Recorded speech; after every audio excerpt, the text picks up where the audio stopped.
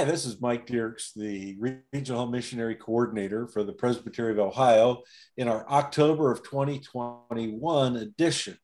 And today I'm talking with Elder Dan Powell, who's a member of Reformation OPC in Morgantown, West Virginia, about the Bible study, the group that's meeting just south of Morgantown. So Dan, real quick, tell us a little bit about the group, their history, where they're meeting, kind of what started this group. Sure. Thanks, Mike. Appreciate the opportunity. So Reformation OPC is the only Orthodox Presbyterian church in West Virginia. And at the time that we started was this group, we were the only Reformed and Presbyterian church in North Central West Virginia. The session noted that the Lord had been adding some folks to our congregation from south of Morgantown in that North Central West Virginia area, in those counties south. And the session considered God's providence and decided to hold a meeting with these families to see if there is interest in planting a church to the south of Morgantown. So this initial meeting yielded some mixed results, but the session determined to go forward with the Bible study. Very good. And how long has the Bible study been going, approximately? Yeah, the Bible study's been meeting for about 2.5 years now. We've worked our way through the Gospel of Mark, and we're now going through studying the book of Acts together. Oh, good. So they've been meeting as a Bible study. Approximately how many are out? What's the frequency? Can give us a little what's happening right now there. Sure. So yeah, thank you for that. So in terms of the Bible study, we meet monthly for Bible study. We are meeting in one of the homes of the group. So there's one family from Fairmont, and then we have 3 or 4 families in the Bridgeport, Clarksburg area. And so a Bible study is presently meeting in Fairmont. And one of the things that's encouraging to me is that both with the Bible study and the prayer meeting is that it's not just Bible study and prayer meeting, it's dinner and Bible study. It's dinner and prayer meeting. So it's a potluck event. So everybody's bringing something and contributing. And that's been an opportunity for the group to work on relationships and build that close-knit community, and to have something to invite people to that's to be able to build relationships with them as well. Oh, they're very good. Good. So there's some Bible study, prayer, fellowship, building the core identity of the group. So, and I know we're looking into the providence of God, but sure, as you look into 2022, what do you see as far as the group? Is it going to stay in Fairmont? Is it going to move to Bridgeport? There was that discussion. Kind of where are things heading, and how are they going to start connecting into the community? Just ideas that they've got.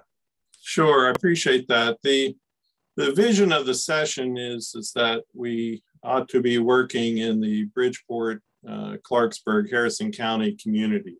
And that is where the primary locus of the families are. And so we see that as the best opportunity to start a work. In terms of people inviting and connecting into the community, one of our families, the member works at actually Fairmont State. He's been inviting some college students to the group. That's been good. Another couple living in Bridgeport, they've been making a lot of connections through the local Christian school and neighbors. And so we had one couple show up at our prayer meeting in August.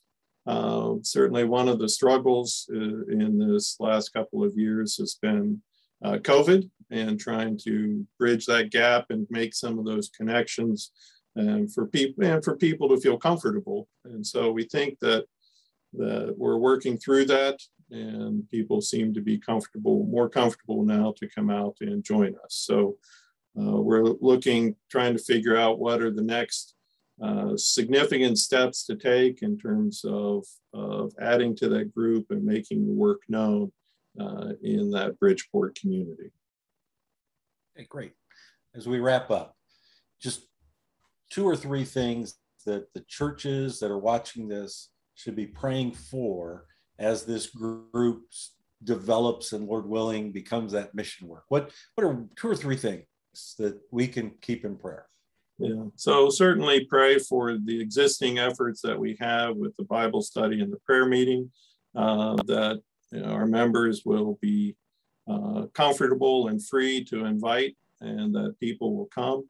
One of the other events that we have going on is a monthly Calvin and Hops meeting where we're getting together.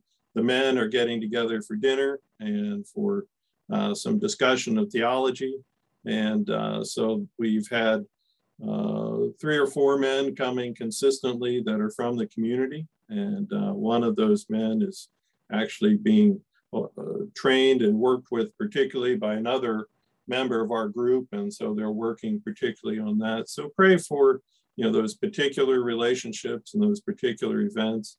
We very much would like to call a man, an evangelist, a church planner, organizing pastor. I'm not sure what term to use there, but so pray that the Lord would be shaping and preparing that man to come and to work with our group, and then of course adding 2, 3, 4 families to our group. We think we have a great core families of folks who are solid and who are mature in the faith, and so we think that will make a great base from which to grow a church. And so we're looking forward to see what God will do. Well, very good. We'll keep that in prayer and keep the session in prayer as they oversee this. So thank you, Dan, for your time. Thank you, Mike. Appreciate it.